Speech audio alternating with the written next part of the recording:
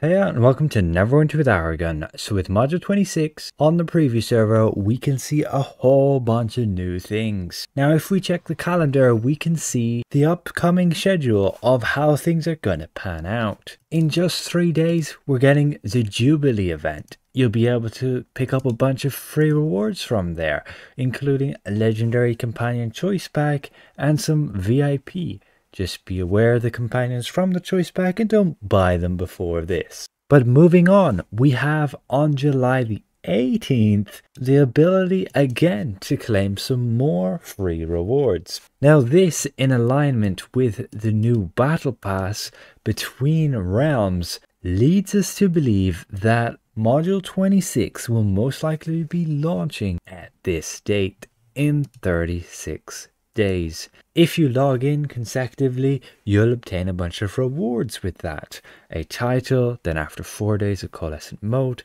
and after 7 days a new mount, the dark butterfly wings. Nothing too special with its powers, however you'll be able to use it for the ability to have 4 insignia slots, allowing you to min-max and potentially get this insignia bonuses you want.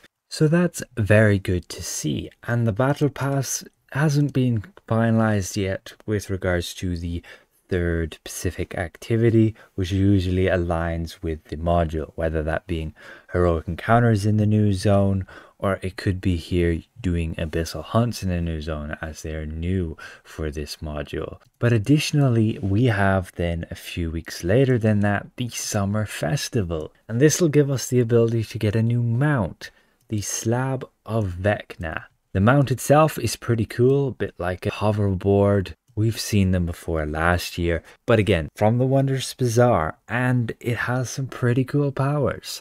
It's got the Wicked Lich, giving you the ability to deal a massive hit, along with giving you a damage bonus. For some classes, this could be really powerful, increasing your burst potential within an artifact call. Additionally, with its stats, of course, it has 4 insignia slots, allowing you to, gain that item level boost through a 4th insignia. Unfortunately, it doesn't have a universal one, so you're pretty much stuck with this giving Protector's Covenant with like the 2 Barbs, Illuminator and Regal, unless you want to switch off from using the preferred one. So some pretty good news with that, some things to look forward to. You're getting a few other sprinkling of events throughout, like the celebration of Lyra between now and the next module.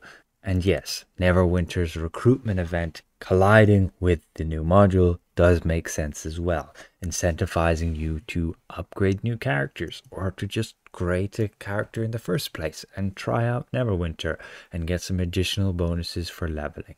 Now on other news, there will be some updates to the Astral lockbox. There is still no confirmed date when this is returning, along with, let's say, the trade bar discount. We really need that by now. But it'll have 2 new things for going for it. The pink sylph wings and the new kingfisher intern.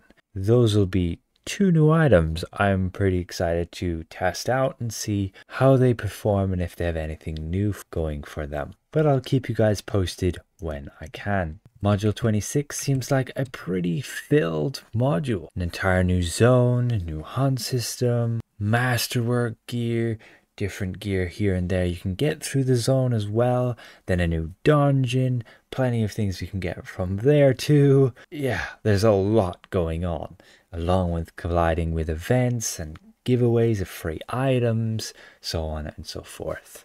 With that, special thank you to all these channel members for their added support, and we'll see you guys around. Goodbye for now.